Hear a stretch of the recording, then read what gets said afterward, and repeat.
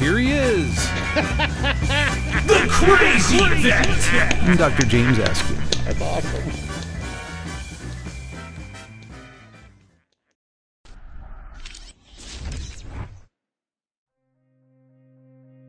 Hey, Dr. Askew here.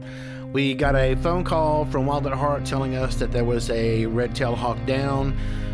They got it to us. We triaged it, realized after x-rays that it had a shoulder injury.